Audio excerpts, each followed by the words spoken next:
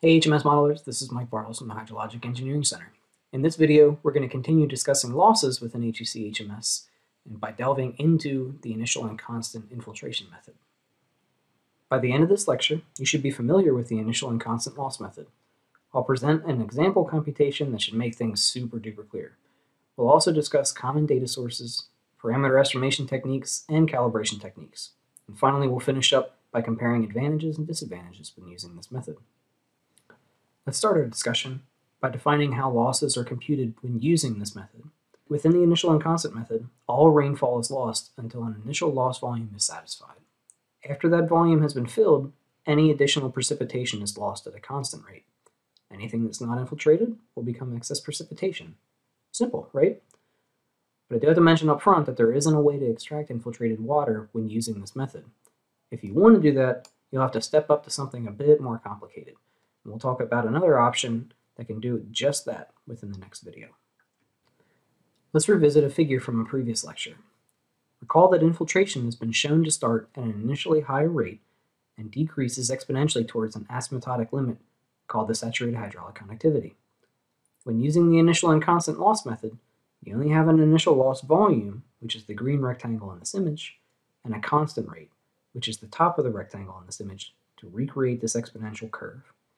As such, you'll typically overestimate infiltration rates at some times, and underestimate infiltration rates at other times in order to provide a good fit throughout the entire simulation time window.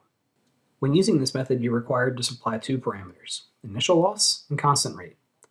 A directly connected impervious area can also be specified, but it is an optional parameter.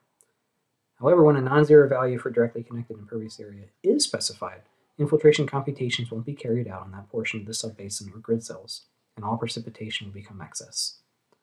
This example here shows how precipitation excess and loss is computed within this method.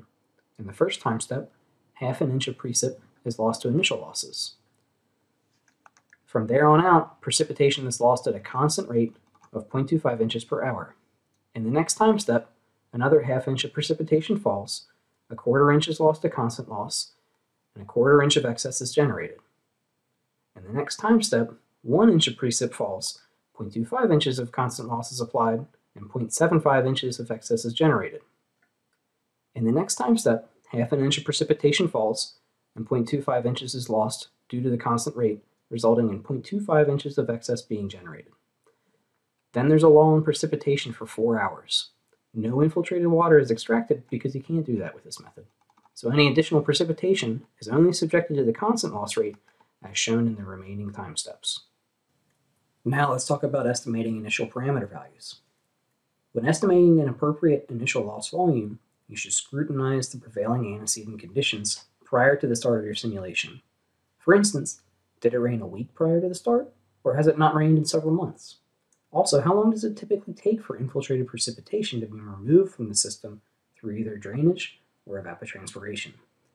In this image, a moderate amount of precipitation fell approximately 1 to 2 weeks prior to January 1st, which is the start of my simulation. Also, this particular watershed takes several weeks to dry out in between precipitation events. So I should start by using a small initial loss volume because I'd expect there to be a good amount of moisture still within the soil at the start of my simulation.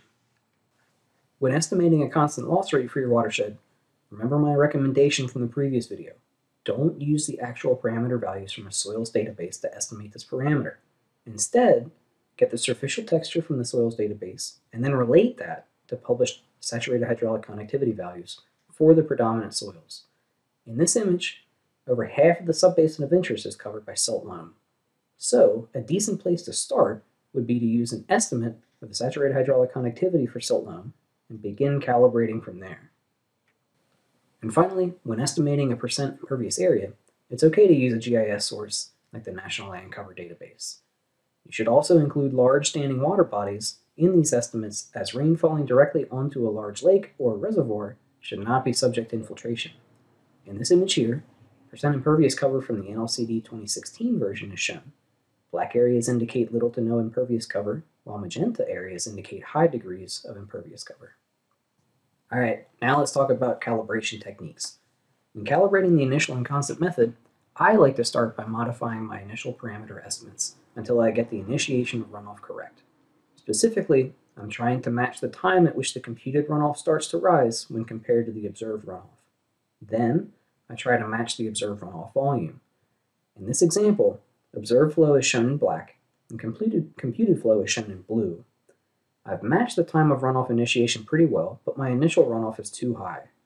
So I need to increase my initial loss and/or my constant rate. And when calibrating, it's important to use more than just the old eyeball test to gauge whether your model is accurate. Multiple statistical metrics, like the Nash cycle efficiency, are reported in HEC-HMS for locations with observed data. Use all of these to measure model performance as they compare your results from different perspectives. Now let's talk about advantages and disadvantages to this method. And the main advantage of this method is that it's simple. Because it's simple, it's been successfully used all over the world for numerous purposes. The required parameters can be easily estimated from observed data. Also, this method is parsimonious in that a small number of variables or parameters are used to explain something. This allows for easy investigation of model uncertainty, which is an advanced topic that we'll revisit in another video. However, the primary disadvantage of this method is also that it's simple.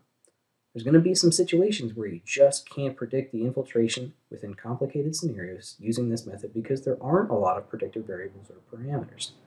So being simple is a double-edged sword, so to say.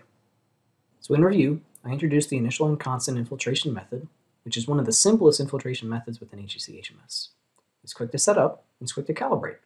As such, it's been used all over the world with a lot of success. However, its simplicity is also a disadvantage for complicated scenarios. In the next video, we're going to focus on the deficit and constant loss method, which is pretty similar to the initial and constant method, but with one major advantage. Infiltrated water can be extracted over time through evapotranspiration. I'll see you then. Thanks for watching.